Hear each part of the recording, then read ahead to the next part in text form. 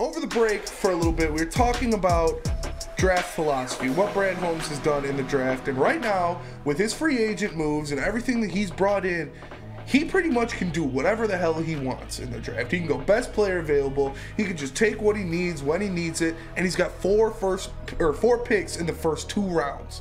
So what do you guys think that Brad Holmes is going to do with his draft this year? Well, whatever it is, he's going to double up. Because when you look at him, he's a double upper. I'm going to draft a defensive tackle here. I'm getting a defensive tackle right there. I signed one cornerback, I signed another one, and then the third one. So he at least doubles up. So we got to figure out, Lions don't need 2 more quarterbacks, so he's not going to double up there. So it would probably make sense he would double up with linebackers. But he may not double up because Lions, there's so many ways that they can go. But if he's going to do the double up, or the double back, or whatever you want to call it, it'll probably be linebackers this year. Yeah. Well, he's not made many mistakes, so we can't criticize him for whatever he decides to do, right? Right. I would like them. I would like them to get the kid out of Georgia with the baggage. Jalen Carter. I am not afraid of Jalen Carter. Me either. Me either. Me either. I may be a little shaky, but let's look at what Jalen Carter did. He was drag racing, okay? All the boys down south on the weekend drag race. Sometimes cars flip. Sometimes cars, their passengers die. That's what they. Remember the Duke boys? That's what they do down there. So and see, people don't understand. Oh, they do it up here too. Of course. Right. Right on the highway over there. Stevenson Highway. My local one was the White Castle on Warren and Livernois. That was on the weekend, man. Right. That's what they did. In East Lansing, they used to drag race Lamborghinis down Grand River. It'd be 2 in the morning. You just hear, I'm like, whoa, damn. Yeah. Up in Mount Pleasant, they drag race with pickup trucks. Going 40 miles an hour. So it wasn't that exciting. But no. So there's an accident. 2 people get killed. He's like, okay, yo, I don't want to be involved in this. I'm out of here. Now, part of the reason it could have been, a lot of times athletes, I'm about to be drafted. I don't want to be involved with anything. Right. No, that's true. It's controversial. I'm just going to disappear and come back later. Maybe they won't. So he did that. So that's not a red flag to me. Well, he doesn't have character. No, he's trying to protect his career. And at that age. And at that age, yeah. It's not like he's 30. He's 21 years old. So then he has his workout and he's fat. He gained 9 pounds in a week. So what that meant, he was out partying. He's having a good time.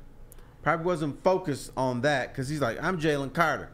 I'm a top 5, top 6 pick. They're not going to. I could still do my workouts, but he couldn't get through it. He was fat. He was huffing and puffing. Now, that doesn't scare me either because, one, he's a great talent, and guess what? As soon as his ass is drafted, they're going to put him in a weight room. They're going to give him a trainer. They're going to give him a dietitian, and that person is going to be with him the whole summer. By the time the regular season starts, he might be 5 pounds underweight. You don't know. So that doesn't scare me either. Now, if he comes back next week and shoots somebody, kicks his girlfriend's ass out in public. Or delivers a gun to somebody. Oh, yeah, delivers a gun. Or something like that. Right. Then I will get scared. So far, what I've seen, concern, but doesn't scare me off. Right. Right, and his film, you got to look at what he did this past season. It jumps off the screen. Yeah, it does. You know, Lindsey, here's what I find cute about football. Like, you can ball out for 12 games during the regular season, and everybody's like, oh man, this dude is good. Then you bring him back 2 months after the season ends, put him in some a little panty girdles, a wife beater, and tell him to run around in circles, and he doesn't do it right, and then I'm gonna drop him. I'm gonna drop you. You're so right. Yeah, and I've been part of these workout things. I tell you, the best. I've been to a few with quarterbacks. The best one I ever saw was Brian Hoyer at Michigan State. Hell yeah. This dude on his pro day was ridiculous. He was dropping dimes. He was hitting slow dudes in stride. He was hitting quick dudes in stride, everything. But guess what? He didn't have a rush. Right. He was in his T-shirt, had his little Michigan State shirt on. No pressure. He just was wonderful. I said, damn. This guy is not only going to make the NFL, he's going to be a star. If I had only based it on what I saw there. Right. Fortunately, I also got to see him play for Michigan State that year. And so I didn't go in and say, hey, this is Brian Hoyer, man. He's going to really tear it up in the NFL. Because I saw what he does when people are blitzing him, when people got pads on. It's a lot different. Greatest backup of all time.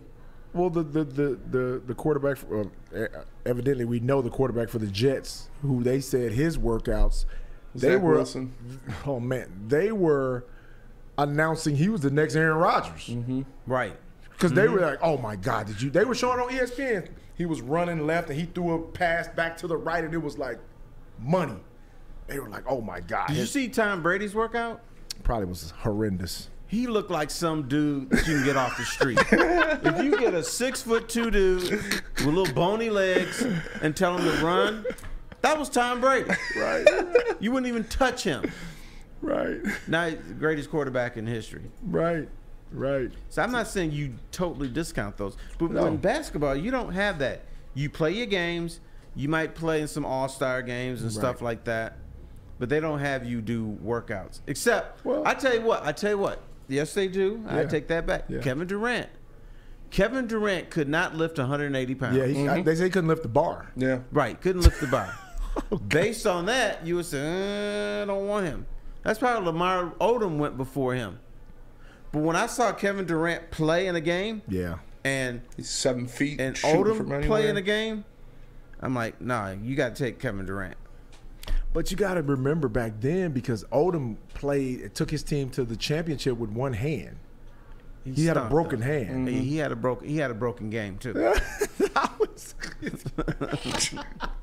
Terry, he was okay. He was pretty good. No, back then, okay. Back then don't mean the number one pick. You're right. Back then, though. Back then, and that's been kind of status quo. When a big is that good, he was agile. He could move. He could shoot left, right hand. He was, block shots, rebound, all that. When a big is that good, he automatically gets the nod. Right. If it's even close. And because I watched KD in college at Texas, I was like, yo, this dude is ridiculous. I'm like, where did they get this kid from? A 7-footer. He's skinny, but I was like, nobody can stop him. Right. But then you watch, and then now later on we found out that the point guard was a big part of why Ohio State was really good. Right. Point guard can set you up. Exactly.